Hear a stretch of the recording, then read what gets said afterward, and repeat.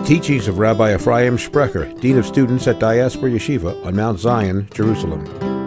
Today's shiur is, how can we personally accept the Torah?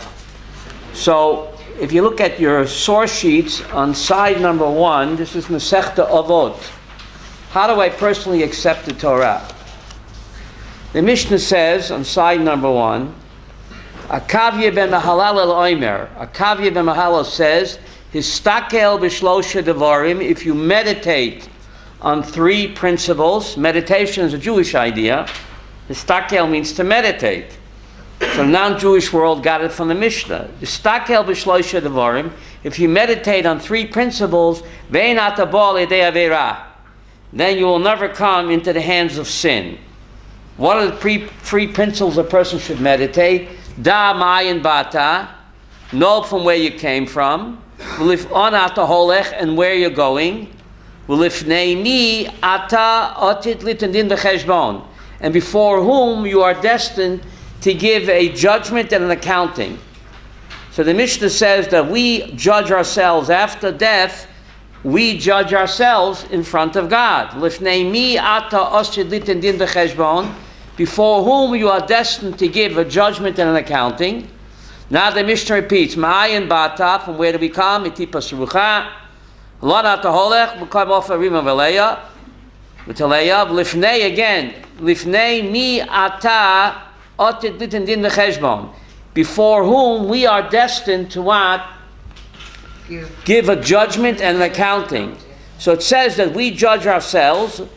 Lifnei melech malchi amlochim HaKadosh Baruch Hu, before HaKadosh Baruch Hu. So the Mishnah says that after 120, we are destined to judge ourselves. But who will be in the courtroom while we judge ourselves? Melech malchi amlochim HaKadosh Baruch Hu. You have it at L'Shev, HaKadosh Baruch Hu. God is called the King of Kings, the Holy One, blessed be He. So the Mishnah is saying that we judge ourselves after death. So what has it got to do with what? With accepting the Torah. So if you look at side number 2,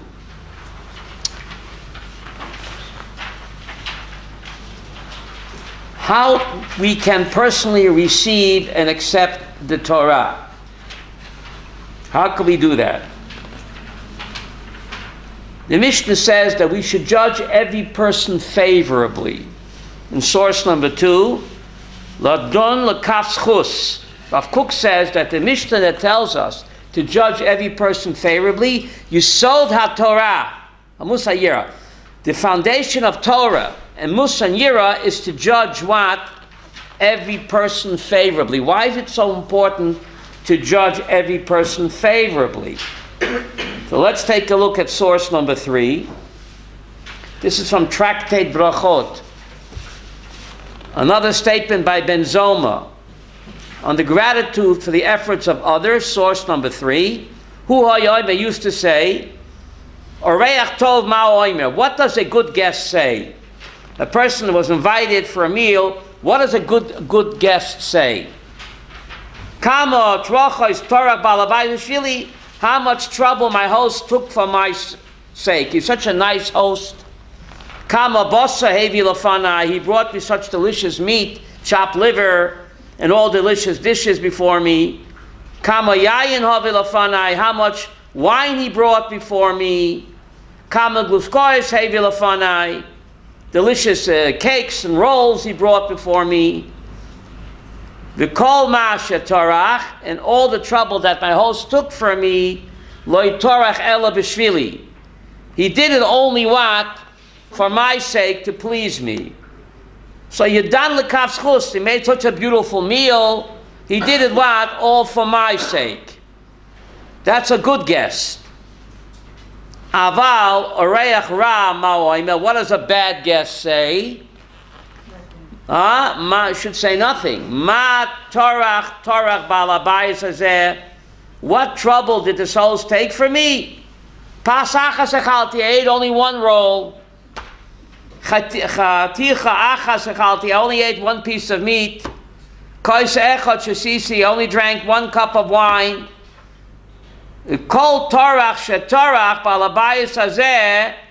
And all the trouble that my host took, it wasn't for my sake. Whose sake was it, Moshe?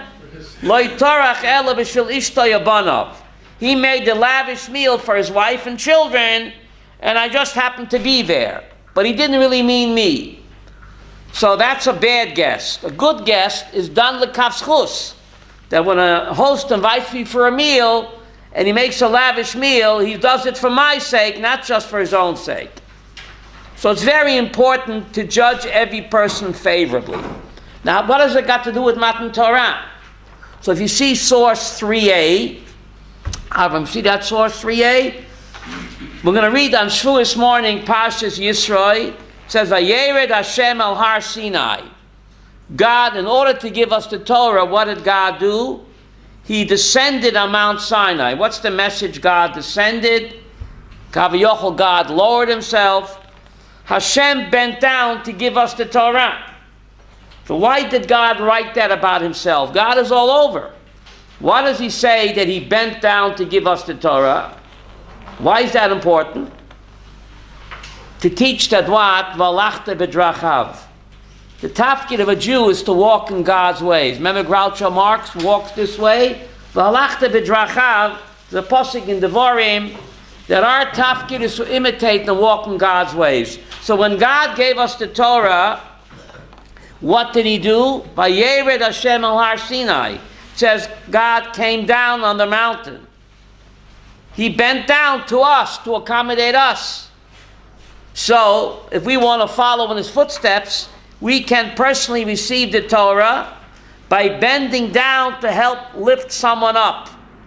God bent down Kaviyachol to help lift us up. So we have to imitate him. So we can personally accept the Torah, receive the Torah by bending down to help lift someone up. As God bent down to lift us up. The best way to do that is to what?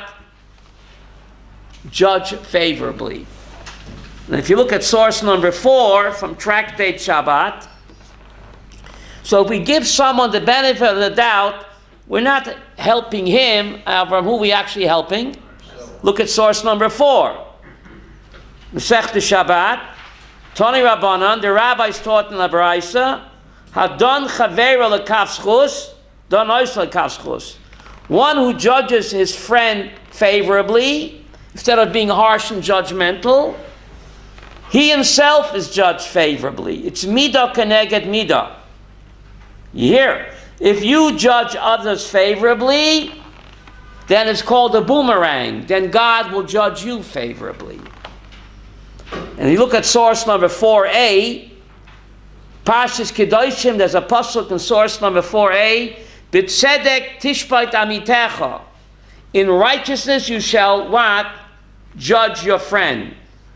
So that means not only a judge, but every person throughout his daily life and we're always judging other people. And sometimes we are harsh and judgmental. But the Mishnah, the pasuk says, "B'tzedek tishbait amisecha." What does that mean? B'tzedek tishbait amisecha. It's not just talking to a judge, but you shall judge. Every one of us shall judge our friends with righteousness. And the Gemara in Shavuos says, "L'dan chavero lekavschus." This pasuk in Parshas Kedoshim. How does a person become holy? Many ways. One way is b'tzedek tishbait amitecha. By judging others favorably, that's how we attain kedusha. And the Avos, the Mishnah Avos tells us, "Have it done kol adam lekavschut." You shall judge every person what? Favorably. And by doing that, we make sure that what? That God judges us favorably. And that's the way to attain Kedusha, and that's the way to get ready for Matan Torah. Now, if you look at source number 6, see it, Avram, source number 6? Yeah. Recognizing that judging other people favorably and fairly is for most of us so difficult that we need what? God's help to help us do it. So before beginning his morning prayers, the 18th century Hasidic Rabbi Elimelech of Lizhinsk would beg God, "May I see the good traits of others and not what? Their defects." So that's the way to get ready for Matan Torah. Now the Mishnah always tells us, make for yourself a Rav, acquire a friend, and judge every person favorably. Now we know in the three different ideas in the Mishnah, Larry, there has to be what? Connection. The Mishnah always says, make for yourself a Rav, acquire a friend, and oh, by the way, judge every person favorably. What has it got to do in the same Mishnah? Between what? Getting a friend, getting a Rav, and judge other people favorably. Avram, they don't seem to be what? Connected. And we know when they're the same Mishnah, they have to have a connection. What is the connection over here? How does it play out? The Mishnah is saying, if you want to have a friend and a Rebbe, make sure you judge other people favorably, because people will always disappoint you. Even your Rav and even your good friend will disappoint you. So if you want to have a Rebbe and a friend, make sure what? That you judge people favorably, because if you don't judge them favorably, you don't give them a benefit of the doubt, you want to have a friend, you want to have a Rav. Guy made a wedding, he forgot to invite you, or the Rav made a wedding, forgot to invite you. He didn't invite you, you feel bad, give him the benefit of the doubt. The dog ate the invitation. It happens sometimes, Chava. It got lost in the mail. Make excuses. It's a true story. I mailed a check to Yeshurin from Pisgat Zev. They got it a year later. I'm not joking. A year later, they called me up, had to come and write a new check, because the check is not good a year later. That's pretty good, actually. Right? From Pisgat Zev to Yeshurin, how far is it? I think it's 3 kilometers. It took only 1 year. So it does happen. You get started from that from the year before. What? That's snail mail. Right? That's snail mail, right? But it does happen. It does happen. Judge, he didn't invite you to the wedding.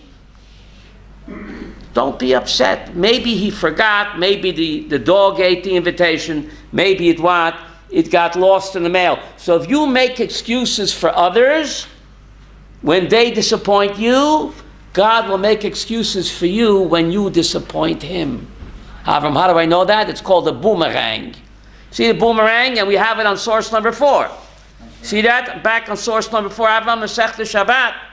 Tani Rabbanan, Hadon Chaver Lekavschus, one who judges his friend favorably, source number 4, God judges him favorably. And we see this in Tanakh.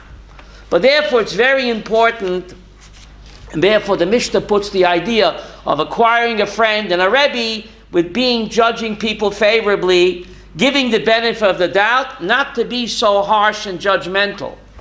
Everybody makes mistakes. Everybody forgot. He forgot your birthday, forgot to invite you. He's having a bad hair day. Give him the benefit of the doubt.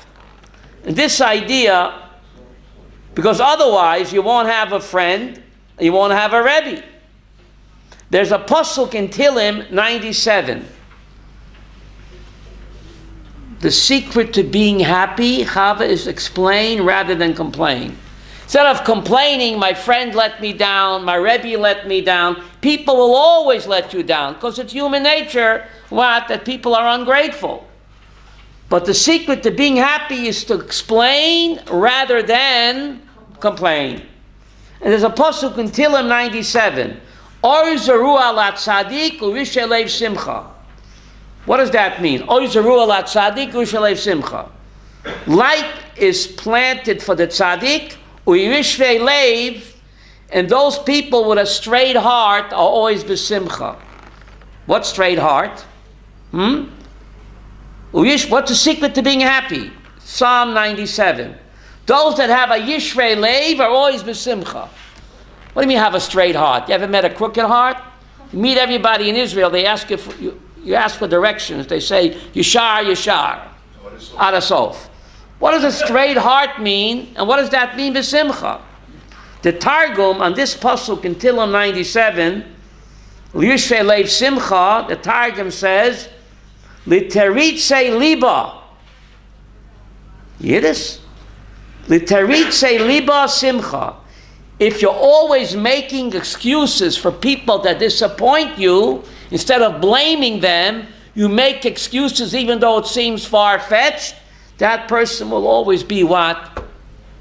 Besimcha. Targum says that.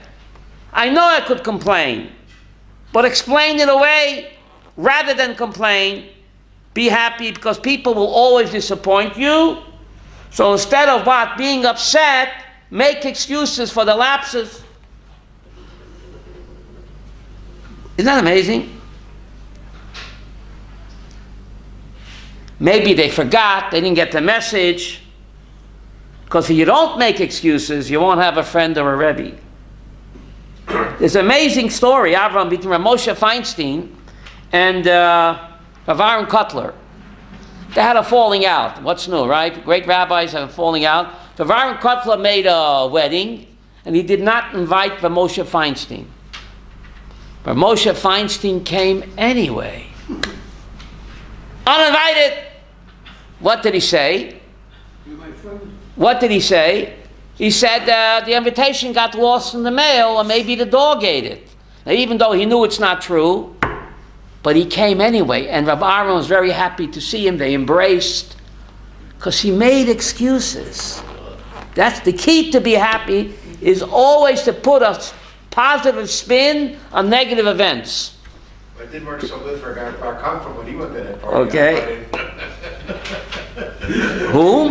Bar Comfort, when he went to the party that threw I mean, no. Bar Kamsa. Okay. Okay. Everything works so good. He should have came anyway. Always put a positive spin on negative events. As the Mishnah says, Eizeh Oshir Sameach Bechelko. Who is truly rich? Someone that's happy, and he's always making excuses when other people disappoint him. That's pretty amazing. Now, where do we see that if you make excuses for people, where do we see that that it helps you? So the Chafetz Chaim tells us something amazing. The Mishnah says, judge every person favorably, because the life you save may be your own. Now, what do I mean by that? What do I mean by that? So the Baal Shem Tov says something amazing. When King David sinned with Bathsheba, remember that? Did God punish him right away? No. God sent Nosan Hanavi to give him a parable about a rich man and a poor man. The rich man stole the last lamb of the poor man. So he comes to him, Nosan, with the case, and he tells David, judge, what's the punishment of this rich man? So David says, for such an outrage, for stealing the last lamb of this poor person, David says he's chayev mitah. Now, even though when you steal, you're not chayev mitah, but a king can rule extrajudiciously. It's such an outrage that this rich man did to the poor man that I decree what? Death upon this rich man. So what did Nosan Hanavi say? Ata ha'ish. You the man. You the man. You judge yourself. So the Baal Shem Tov points out a Zohar, why is this recorded in Tanakh?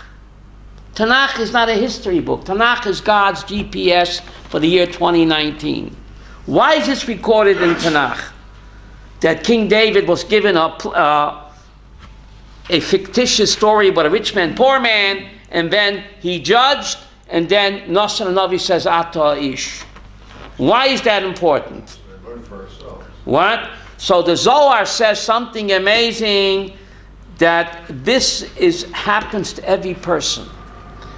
If David HaMelech would not be so harsh and judgmental on this fictitious rich man, then God would not be so harsh and judgmental on him. But since David was so harsh with this judgment, he didn't realize that the person that he was judging and condemning was what? Himself. So the Zohar says every person is that person. After 120, if you go back to the Mishnah, Avram, go back to the Mishnah, side number 1. Kavya Mahamala Loimer, it's underlined in yellow, Lifnei mi ata oti liten din b'cheshbon. Before whom are you destined to give a judgment accounting? We judge ourselves. How do we know that? Didn't King David judge himself? But he didn't realize that he was what? Judging himself. So after 120, says the Zohar, God will give us a tick. How do you say tick in English? A file. And the file will say John Doe. Or Plony ben Plony. Right? And then, when we give a judgment, God will say, Ata ha'ish. You the man. Because Tanakh Chava doesn't tell me any stories. Tanakh is God's GPS. So, b'tzedek tishpat amisecha. Judge every person favorably. Don't be so judgmental. Be kind and make excuses for other people. Because the way you judge others is ultimately the same way that you will what? Judge yourself. Isn't that amazing?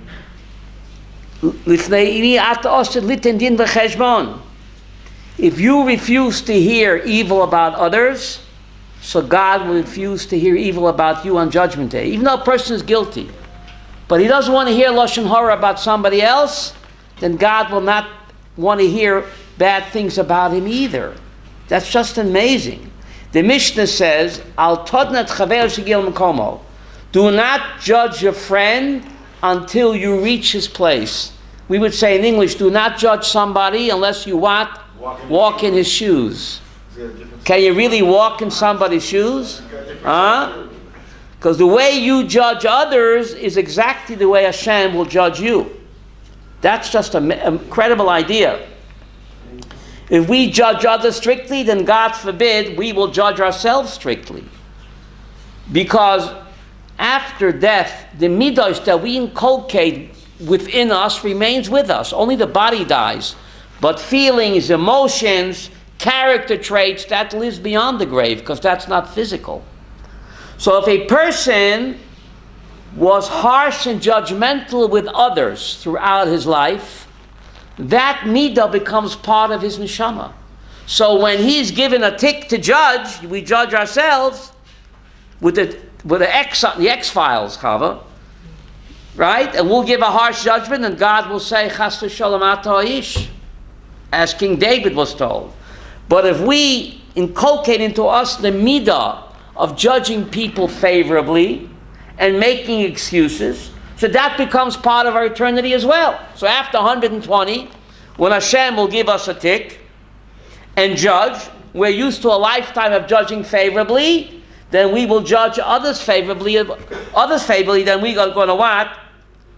Judge ourselves favorably as well.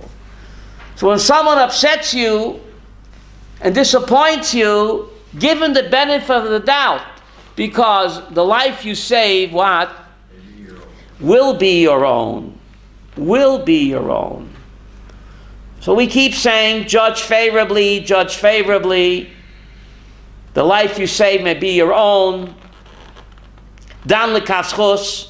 That's our challenge, to give the benefit of the doubt, even though when it doesn't seem to be any excuses. So we rehearse and we rehearse and we rehearse, right? But then, when someone disappoints us, reminds me of a story. And all my stories are true, but some didn't happen yet. There's this off-Broadway play, Avram, here, off-Broadway. And they were looking for a small part. In the play, Yiddish Chanoch, a cannon goes boom. And the person is supposed to say, hark, I hear the cannon roar. That's his line when he hears the cannon go off. So for 6 weeks he's rehearsing. He's waiting for his part. The cannon goes boom, and he's supposed to say what? Hark, I hear the cannon roar. Hark, I hear the cannon roar. He's rehearsing for 6 weeks. Off Broadway. So finally the opening night. The opening night. He's excited, this guy with the small part. He's waiting there in the wings. And then they wheel a cannon out onto the stage, and the cannon goes boom. And he says, what the heck was that?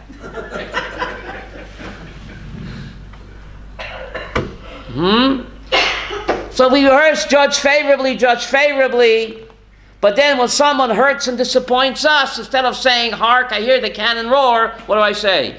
What the heck was that? Right? So we have to rehearse. If we were generous with others in our lifetime, forgiving with others, then we will be forgiving with ourselves. But if a person was always demanding and harsh, exacting with others, then God forbid, that's how we will judge ourselves as well, because the midos that we acquire in our lifetime live on beyond the grave, because the midos is not physical. Only the physical body dies. But how do you say midos in English? The character traits live on beyond the grave. So this is a very important message of judging favorably, and something that we can do personally in our lives in order to what? To accept the Torah on our level. On our level. Yehuda mentioned Kamsa bar Kamsa, right? If he would have judged favorably, things would have turned out completely different. Unfortunately, it was not the case, and it led to the Churban. That led to the Churban.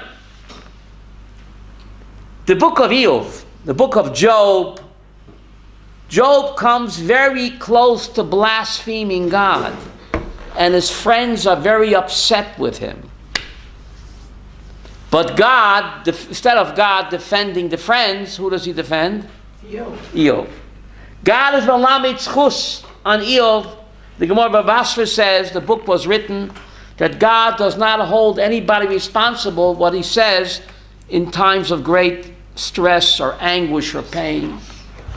So God says, I understand the way Eov feels. I'm making excuses for him. He didn't mean to blaspheme me, but he has such terrible anguish, pain, and stress that therefore I'm going to make excuses for him.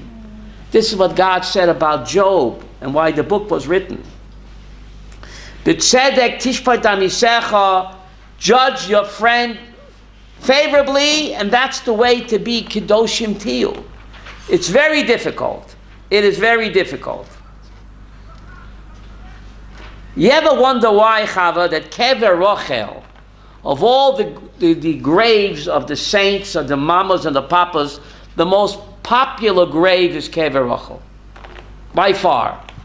And even when we could not go to the Morat HaMachpelah from 1948 to 1967, we could not go to Morat HaMachpelah. But to Kever Rochel, we were always able to go. You ever wonder why?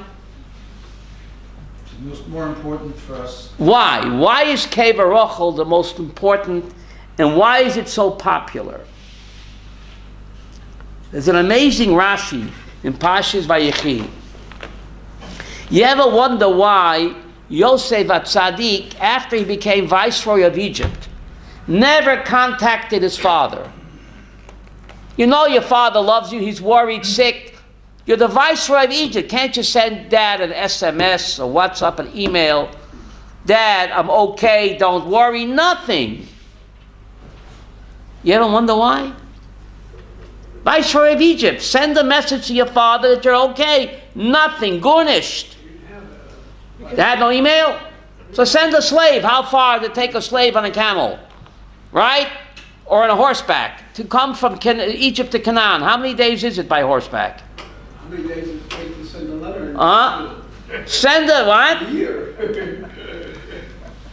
He never contacted his father. Rashi makes an amazing statement in Parshas Vayechi. He blamed his father? He blamed his father. Rashi says, my son, I know you're upset with me. You never contacted me all of these years because you accused me in your heart of disrespecting your mother. That I buried her in, what do you say in English, a potter's field, potter's grave? Rather than with himself. Rather than Marsa Mapela, you buried her on the side of a lonely road over there. All of these years you had it in your heart for me, my son. Rashi and Parashat Vayechi, and therefore you never contacted me. But my son, you misjudged me. The reason I buried her on that lonely road in the middle of nowhere, because Hashem told me to bury her there. Because centuries later, when the Jews will be going to exile, when the Buzaradan, the chief of the Nebuchadnezzar, will take the Jews into exile on the road to Babylon, where they're going to pass, Avram. That lonely, isolated road where what? Where Rachel is buried. And Rashi quotes the Midrash that Rachel will come out from her grave and be mitpalel. V'shavu banim ligvolam. That the final redemption will only come in the schus of Rachel. So therefore I buried her there, not because I disrespected your mother. I wanted to take her into the... But Hashem said, bury her there on this isolated, lonely road, because when the Jews go into exile, they're going to pass that lonely, isolated road with Rachel and buried there in the middle of nowhere, and she will be mitpalel, that the Jewish people will come back to Pisgat Zev. To Kiyat Moshe. My son, all of these years you misjudged me. You thought that I disrespected your mother. Kever Rachel is an eternal monument to judge favorably, even your own father and your mother. To judge favorably. Did Yosef in his wildest dreams, did he know that Hashem commanded his father to bury his mother in Potter's field? Yosef thought that his father just didn't respect his mother enough. If he would have known that Hashem commanded to bury him, he wouldn't be upset. My son, Yaakov said, you misjudged me. Kever Rachel is an eternal monument to judge every person favorably, even though it seems so what? Moshe, far-fetched. So far-fetched. Isn't that amazing? You never know the whole story. Don't be so judgmental. You never know what's going on by somebody else. What a message that every one of us, in order to guarantee that we judge ourselves favorably, we must judge others favorably.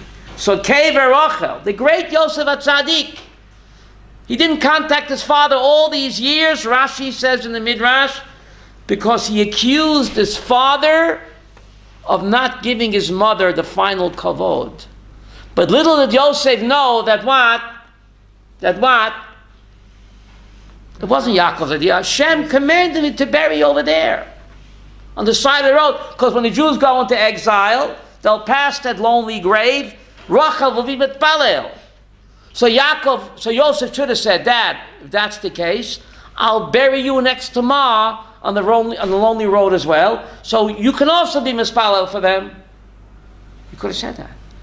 If that's what Hashem wants, then why should I take your body to Marasar and Payload? Let me bury you next to my mother on that lonely road. So when the Jews pass into exile, you'll also daven for them. Get a question, David? Yeah. He didn't say that. Why not?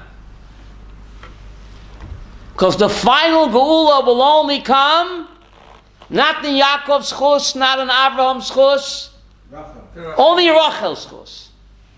Yishav Ban Legvulam is only Rachel Imenu. Why? What's so special that the final Geula, God tells Jeremiah, that the final Geula will come in the schus of what? Yaakov's tefillah won't help. Avram's tefillah won't help. Mindel, whose tefillah will help? Only Rachel Imenu. Jeremiah says so. The prophet, not the bullfrog. All right? What's so special about Rachel, Larry? Rachel gave... what? She gave her sister the absolute. Go ahead. Because Leah wasn't supposed to marry Yaakov first. Right. Well, at all. At all. At all. But she allowed her to be married to him first. And she never knew that Yaakov would take on the rebound. When she gave over the simanim, she was giving up the man she loved forever. She never knew that Yaakov would take her on the rebound. She was willing to give up the man that she loved, not to shame her sister. To spare her sister shame and humiliation. She gave over, how do you say simanim in English? Signs. The signs. And for all she knows, Yaakov would be upset with her. He wouldn't take her on the rebound. She's willing to give up a lifetime of happiness and love to spare her sister shame and humiliation. In God's eyes, that's more dear and important, more than what? Than Akedat Yitzchak. It's pretty amazing. To save someone's shame and humiliation, right? To be mavater. How do you say to be mavater in English? To give up what's real. Yaakov is supposed to be her husband. But that would cause shame and humiliation and embarrassment to her sister. So she's willing to forego a lifetime of happiness. Yeah, she never knew Yaakov would take her on the rebound. Just to save her sister shame and humiliation and pain. And in God's eyes, the final gula will come just for that act. That act of vatranut. What a powerful message. You had a question? Rabbi, isn't there a point where someone betrays you over and over? Oh, you're not supposed to take abuse. And right? So stay away from that person. Just like Yosef, right? So don't deal with that person. So just like Yosef, I mean, didn't he... Yosef misjudged his father. That's why he never contacted him. I thought you had made another point once that Yaakov knew. He knew what the brothers had done. Did he know? He didn't know, but that doesn't explain Yosef's behavior when he became the leader of Egypt, not to send the message, Dad, I'm okay, don't worry. He must have known his father was worried sick about him. But Yaakov said, I know you didn't contact me because you accused me falsely of disrespecting and dishonoring your mother when it wasn't my idea to bury you here on the lonely grave. Hashem told me to do that. So Kever Rachel is an eternal monument that even when it looks far-fetched, Avram, always judge others favorably, even your own parents. They didn't do right by you. Or if you have a complaint against your parents, you have to make excuses. They're the hardest ones to give. Right? To make excuses, right? They were having a bad hair day. Right? They didn't mean it.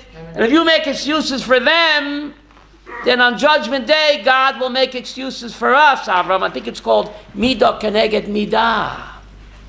What a powerful message. What we can do in order to accept the Torah. To bend. Didn't God bend down to us? He gave us the Torah. Again, look at source 3a. Vayered Hashem al Har Sinai. Avram, source 3a. We're going to read that on Shavuos morning. Parshas Yitro, Vayered Hashem al Har Sinai. God came down. What do you mean he came down? God is all over. What do you mean he came down? Moshe, what does it mean? I have it in English there. You see that 3a? Yeah. Hashem bent down to us. So we want to walk in his ways. We can personally see the Torah by bending down to others. Right? Someone did us wrong, we bend down. We are mevater. Wow. By judging favorably, even though it's very, very difficult. And because it's so difficult, therefore the reward is what? So great. The reward is so great. That's pretty amazing. Right? As you see in source number 4, Avram, even though we don't deserve a good judgment, but if we judge others favorably when they don't deserve it, then God will judge us favorably when we don't deserve it as well. That's pretty amazing. So when we judge favorably, we're not doing the guy a favor. Avram, who are we doing a favor? Ourselves. I think it's called boomerang in English. The way we behave, to mishtem sota. The way we measure and judge others is the way God measures and judges us. Midah keneged midah. Wow. That's pretty amazing. But we learn from here that we actually do judge ourselves. That's what the Mishnah says. You see inside number 1, that we actually, Avram, it's repeated twice. Inside number 1, Lifnei mi ata ot litin din v'cheshbon. It's repeated again. The Mishnah repeats it. It's underlined, I think, in yellow. Lifnei, source number 1. Lifnei mi ata ot litin din v'cheshbon. Lifnei melech malchei hamlachim hakodesh baruch hu. So we do judge ourselves, but the way we judge others will determine how we judge ourselves, because that character traits that we develop in our lifetime becomes part of our soul. So if we judge others favorably, we will judge ourselves favorably. But if, God forbid, we are harsh and judgmental with others, that also becomes part of our eternal soul, chas v'sholem. And then when God gives us a tick, the tick will say, John Doe, God said, do me a favor, can you judge? I'm busy now. And then God will say, Ata ish, because that's exactly what Nathan Hanavi said to what? To King David. So every one of us is that person, because Tanakh doesn't tell me any stories. Tanakh is GPS. Ata ish. So it's difficult. When we have to rehearse. Hark, I hear the cannon roar. So when the final opening night comes, we're going to say, what the heck was that? Right? There's so many stories of judging, misjudging, and we didn't know the circumstances, right?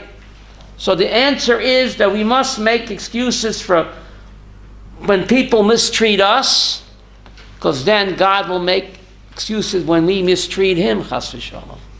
That's a powerful message that we learned today. Pretty amazing. B'tzedek tishpat amisecha, and the Chofetz Chaim says, if you judge others favorably, you're doing the mitzvah haftarach kamocha, that you're loving your fellow Jew, because you want others to judge you favorably. So when you judge a fellow Jew favorably, you are loving him, because you would want to be treated the same way, right? Right? So the answer is we never know the whole story. We don't know what's going on with someone else, right? But midah keneged midah. Midah keneged midah. So God, if we look away when someone disappoints us, then God will look away when we disappoint Him. Is that an incredible idea? Easier said than done. We have to work on it, right? We have to rehearse. Avram, over and over again. Judge favorably, judge favorably, judge favorably, because I'm not doing that guy who hurt me a favor, I'm doing myself a favor. It's pretty incredible, right? For more of Rabbi Sprecher's teachings, visit rabbisprecher.com.